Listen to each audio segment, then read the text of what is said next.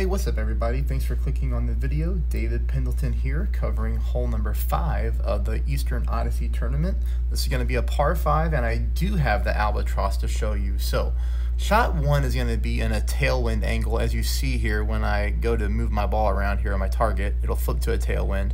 However, shot number 2 is a headwind angle, so I'm going to go with the Kingmaker here to kind of counter that. So we're going to go 5 top, 3 bars of side spin to the left, and then we're going to curl until the left edge of our ball is completely covering up the inner blue adjustment wall target. You'll see here this will get you land on the fairway very nicely. If you can get this type of yardage, you'll be in a great shot for shot number 2. Okay, now when it comes to shot number 2, we're going to use just a little bit of side spin, and for me here, I didn't have to use any top spin because I'm close enough to the hole to let this faster green do the work.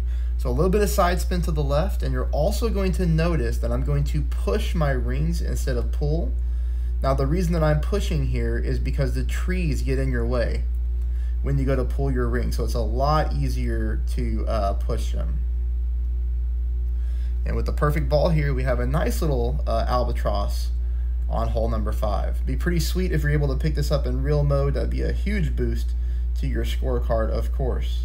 All right, everybody, that is it for hole number 5. Please subscribe. Please hit the thumbs up. I'll see you soon for hole number 6.